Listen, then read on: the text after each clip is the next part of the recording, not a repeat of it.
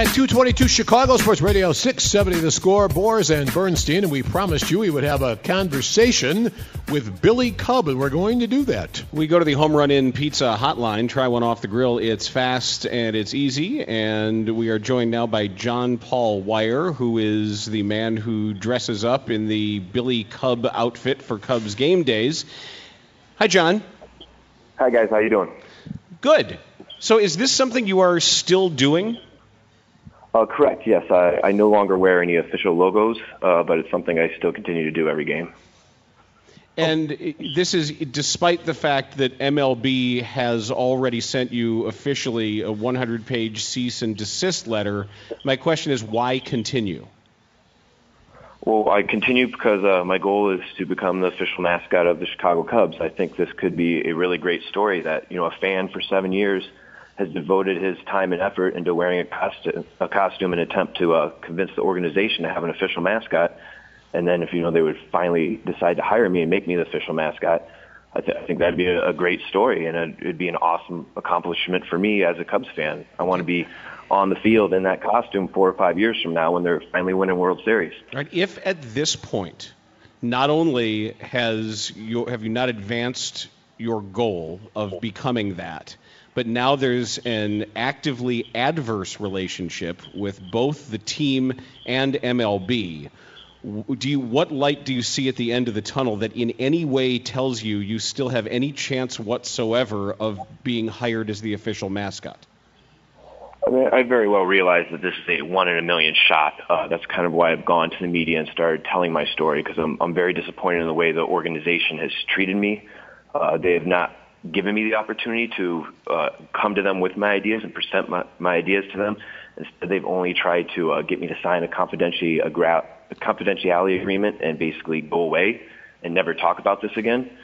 So I know that this is a very long shot for me to do it, but I'm hoping that the fans who have interacted with me over the years, there's millions of fans out there that I've made laugh, smile on their way to the ballpark in some way, shape, or form. I'm just kind of hoping if I can get them behind them in a last attempt to kind of convince the Cubs that this is something good that I've done over the past 7 years, and that this is something that a lot of fans out there would like to see. But you're doing it for money. Oh, I'm not doing it for money. I did not start doing this for money. I actually started doing this to promote for a book that I wrote. And I stood out there for the first half of the season and handed out bookmarks for a book that I wrote called Fourth and Inches. It's a high school football drama.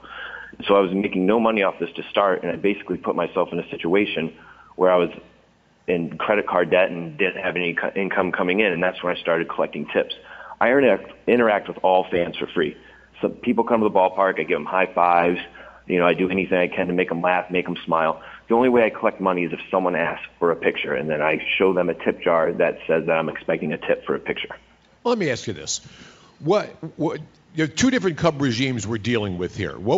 Did you have a dealing with the old Cub regime in any way, shape, or form in terms of doing this? Somebody from the old... I spoke with the Tribune Company at the end of the 2007 season. That was the first year I did it. Okay. And they informed me that they were not in the market for a mascot, but they felt that what I did just added to the whole game day experience and the whole vibe of Wrigley Field. And so they just encouraged me to continue doing it. And so I have continued doing it. And then 2 years ago when the Ricketts took over, that's the first time I've ever had any real issues with them no longer wanting me out there on the streets doing it. What is your regular job? I work at events. So have you ever heard of Tough Mudder? No. It's a running race. Tough Mudder is a 5K, 10K running race with obstacles. There's all types of mud runs out there. I travel around the country and I set up all different types of mud runs for different companies. So, but you still have, for 81 days a year, you've got a full 10-hour day to wear the bear suit, correct? Correct. I try to make every game. I have to do some events and can't do it, and therefore my brother, roommate, other friends of mine fill in and help me do it. So Billy Cub's always out there. Someone's doing it. Someone's wearing the costume every game. For the last 7 years, he's been out there every day, whether I've been in town or out of town traveling. He's out there every day taking pictures of the fans. And about how much do you make in tips per year? The most I've ever profited is around $5,000, which is, a decent hobby for doing something you like to do and something that like I said, I see the long-term potential, and if I could ever get hired, it would be a huge accomplishment for me. First of all, they're just not going to hire you. I think that's obvious. I think once the league and the team hands you a cease and desist notice asking you to stop, it's a pretty good indication that they're not going to hire you. Yeah, it would seem to me, at this point. What's funny about that, though, is after they sent me the cease and desist order, that was when they sent me a confidentiality agreement saying that if I signed it, they would interview me and consider me for the official mascot, but only if I signed the confidentiality agreement. That's a way of buying you off, of telling you to go away, and then they would let you sit in an office, and then they would never see you again. They weren't actually interviewing you for the job. Well, that's what it clearly stated in the contract that they sent me, that they would consider me. Of course, it has to be stated, but there's no way they're actually doing that.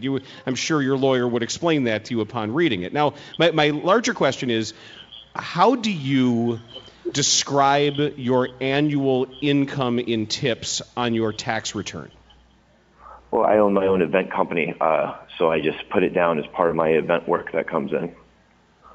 So the money that I earn is basically just a part of the event company. The money goes into the event company, and then I can pay myself out, a salary that I want out of any profit. So Billy Cub is actually part or a licensed brand owned by an event company? Yeah, I'm my own event company, JP Events. So the just everything that's listed under that is all the event work that I do as far as the mud runs. I'm an independent contractor for all those. Okay. So I have my own company that I get independently contracted out through. All right. So I just add that income. Now, with that in mind, the Cubs and Julian Green, their spokesperson, has said the following: "We have received complaints from fans mistakenly believing Billy Cub to be associated with the Cubs." He cited complaints, according to the spokesperson, Julian Green. "A Billy Cub character swore at a patron and used an ethnic slur because of an inadequate tip. On another occasion, a Cubs employee claimed to have witnessed a prolonged verbal altercation between Billy and another fan, again over the size of a tip. Is this true?" Those complaints were brought to my attention. There was a gentleman who was working for me that did do that. He no longer works for me as soon as I found out about that. And those are also 2 written complaints in the course of 7 years in which I've interacted, again, with millions of fans as they come in and out of the ballpark. So the math on that is kind of on my side. Well, not necessarily. Again, if there could be action taken against your events company in any of these situations. I don't believe complaining for a tip would be anything that would be any type of legal action. Now, there's nothing wrong with getting into an argument with someone over how much they tip you. Is that what really? I wanted to happen? No. I mean, I'm very offended that happened and that happened to my character. But, it's 2 complaints over the course of 7 years. And what's the big picture here? Maybe those people should just put $1 in the tip jar so the gentleman wearing the costume, working hard, sweating to take pictures with fans, can just go about his day. I got to admit something. You're not really doing much to help your own case with that particular thought. That does not those are 2 complaints over the course of 7 years, yeah. And it's a complaint over complaining that someone didn't tip enough. It's not like anyone was hurt. It's not like anyone got into a fight. Well, nothing illegal happened. It was just a complaint that someone in the costume argued over the amount was tipped. I don't see how this is a huge deal and something that should negate all the good I've done over the 7 years. What good have you done? I've made hundreds and hundreds of fans smile and laugh coming in and out of the ballpark. I hear people tell me every day that, hey, Billy, keep up the good work. Hey, we love you, Billy. You're awesome, Billy.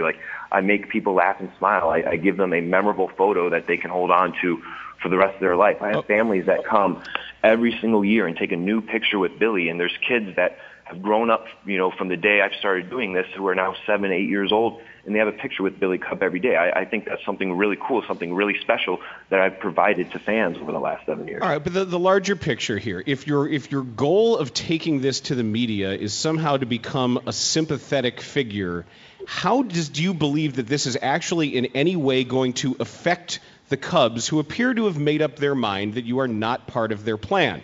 If they if they put an agreement in front of you to say, look, if you get to come into an office and sit down and plead your case, and then legally we can tell you to shut up and make you go away, it's obvious that would be their primary goal. How does not doing that, how does actively defying both a cease and desist letter and an attempt to legally make you stop talking? How does defying that, going out of your way to thumb your nose at them and to talk more, how does that make you more likely to be hired?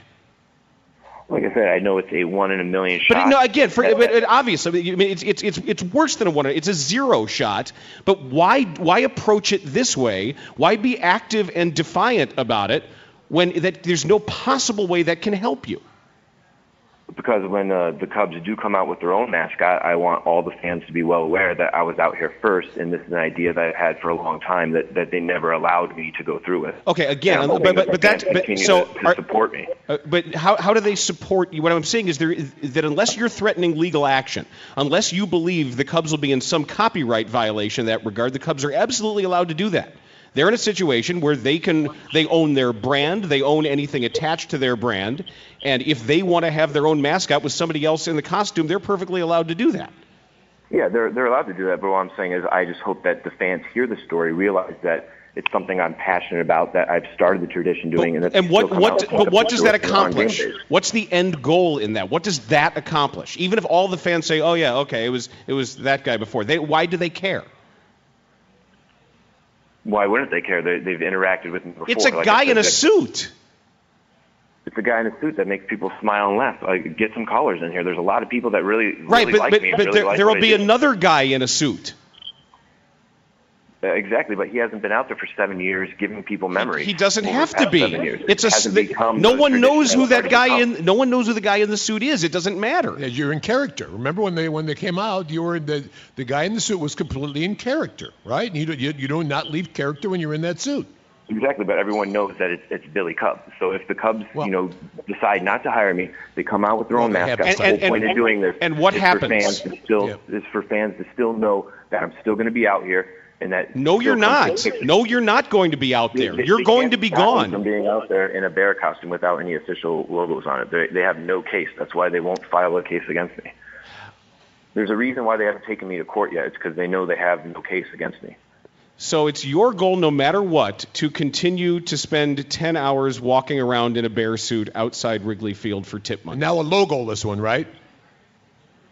Yes, it does not have any official trademark logos. Okay. Now, here's the other thing. That once the renovation gets done and they own more of the land where people are going to be interacting and they have control over the traffic patterns, you understand that most people will not be funneling by the land that isn't theirs, right? Correct. Okay. So you'll be literally on the outside looking in. I've been on the outside looking in for the past 7 years. I mean, you've come to Cubs games, you see how packed and crazy the streets get. They are probably going to push back all the T-shirt vendors, all the peanut vendors, everyone out here who tries to make a living out here, and they'll probably make us all stand further away from Wrigley Field. But, they're not going to get rid of us as long as the city allows us to. So no matter what, unless they come and arrest you, you're going to be there. That's what you're telling us, John. That is 100% correct. Okay. All right. But however, I'm a little just confused as to the goal here. Either you're saying, I don't care what you do, Cubs, I'm still going to be here, or you're saying you believe that you have some sort of entitlement to be the actual official mascot when that time comes. Which is it? I feel like I at least earned the right to be interviewed for the position. If they would have just interviewed me for the position, heard my ideas and thoughts on it, and then decided to go a different way, I would have no issue with that. But the fact is that they tried to trick me into signing a confidentiality agreement that would just basically give up all my ideas and rights, and then they wouldn't have to hire me, and I wouldn't be able to continue doing it on the street either as well. So, I mean, if they come out with their own mascot, that's fine, but I would like to be able to continue doing what I do on the streets and entertain fans. You are certain? I see this as a very fun, cool hobby. I dress up in a bear costume, I make people laugh and smile, and I make a little bit of extra money on it. I'm not hurting anybody, so what's the big deal? All right, so what you're saying is you're going to do it anyway. Even if the Cubs do have their own guy, that you're still going to be all of these revolutionary ideas or all these things that you have, this proprietary information that you think the Cubs were trying to trick you into getting, you'll be using all that on your own then. No, the ideas I have are to implement for the official mascot. It's obviously much different what I do on the street performing, than what an official mascot would do being affiliated with the team. They're two totally different things. I'm a street performer out there working for tips. I make people laugh by, asking for money. It's part of the gig. It's part of what I do.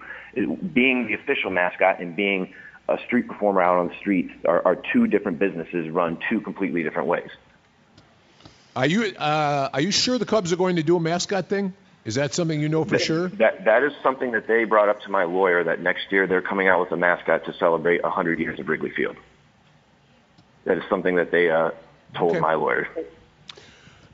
Have you been involved in any other businesses around the ballpark, whether it's selling any kind of merchandise or anything else, or has this been the only thing that you've ever done? I've had a website up in 2008 that sold all the novelty T-shirts that other vendors out here come up with and sell. And Major League Baseball stepped in and asked me to take down the website, and so I did. I've complied with everything that Major League Baseball has asked me to do over the course of 7 years, except until this. They asked me to no longer do it entirely. Well, I think they kind of have, haven't they? Well, if I remember correctly, there was copyright infringement going on with some of those T-shirts, that they were not being sold legally, correct? Well, first off, the website was only up for a couple months. I didn't ask how long. I didn't ask how long it was up, but if I remember that story correctly, there was illegality as part of that arrangement. Like I said, there are other vendors' T-shirts which come very close to being Cubs logos. A lot of them are very much so in the gray area, and so they may have a case, they may not. That's something that a trademark lawyer would have to, decide on. I would have guessed, though, that the Cubs would be very wary of actually continuing to do business with someone who was involved in that venture that was shut down because it was outside of trademark law. It wasn't shut down. They asked me to shut it down, and I did. No legal action was taken. Didn't have to. They asked me to shut it down, and I complied with them, and I did. All right, the last one. Why won't you shut this down when they asked? They have asked you. The 100-page letter, they have asked you. The old regime didn't like it. This regime clearly doesn't like it. Why not give it up? Because, like I said, this is a hobby of mine that I really enjoy. I make a little bit of extra money on it, and I make my own Cubs fans and other baseball fans smile and laugh. It gives me a chance to live in Wrigleyville and be a part of Cubs game days. As a Cubs fan, it's really enjoyable to do. That's why I don't want to give it up. Why should I have to give up a hobby that I feel is something very positive for the neighborhood and that isn't hurting anyone, and that makes me a little extra money on the side? Well, my suggestion would be to stick to that, and then don't say that you have some sort of public relations campaign to try to gain support to eventually work for the Cubs. I think you have different goals here. One is leave me alone. I want to walk around in a bear suit. The other is the Cubs should hire me. I think the Cubs should consider hiring me. They're not going to. They're not going to, right? Especially if you're on the muscle about somehow being wronged, and you've already been involved in a business that was forced to shut down because it was running afoul of official MLB business. That's not a path to team employment. All those T-shirts that you were saying were illegal, other T-shirt vendors still sell out here and were never forced to shut down. They never stopped shutting them down. MLB tries to come after everyone out here who sells T-shirts every year. Trademark law is very tricky. If it's 30% different, the logo, then you don't have a case. So all these T-shirt vendors out here try to, come up with logos and things that are very close to the official logo without being the official logo. All right, we'll let you go, Jeb. But again, you got to stop the idea the Cubs are going to hire. The Ricketts family is not going to come down there and say, "Come on and be our mascot." You know that, right? You really seriously, you understand that, right? I do understand that, but that's, again, my point is trying to get the fans to understand that I've done everything to do this. They don't care. They don't care. There's going to be a guy in a bear suit inside the park. So you speak for all Cubs fans now? No, the Cubs believe that as well, and I think no one knows who's in the bear suit, nor do they care. I think they do care because, like I said, I know for a fact I've made millions of fans laugh and smile. Right, but that's when you're wearing a bear suit. So will the next person in the bear suit. Again, that's my whole point, too. When I'm gone and I'm no longer around, you're gone, you're no longer around, I hope the Billy Cub character is still out there street performing and carrying on, doing what he's doing. I hope that I have developed something that can live on long after me, whether it be official or not official. All right. I don't think that's going to happen, but we appreciate your time. All right, guys. All right. Okay, that's John Paul Weier, also known as Billy Cub. That was fun. Zach Zaidman is going to have the latest on the Bears. Keep it here. You got the score.